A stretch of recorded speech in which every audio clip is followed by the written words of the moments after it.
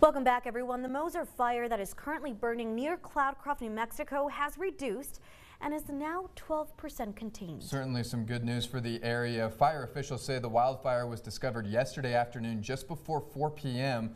This is video of the wildfire that is located just 4 miles east of Cloudcroft.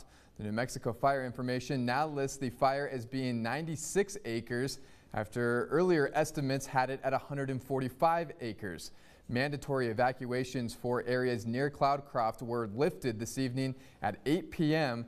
The cause of the fire, that remains unknown. Residents can now return home but are urged to remain on standby if conditions do change.